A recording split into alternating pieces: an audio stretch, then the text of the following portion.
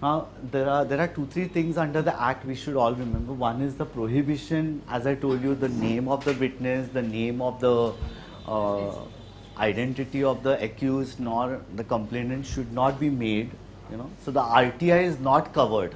So under the RTI, if any outsider goes and says under the right to information, I want to know.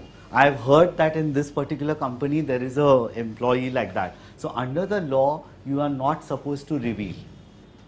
Even the accused is not supposed to reveal. If they reveal, there are punishments.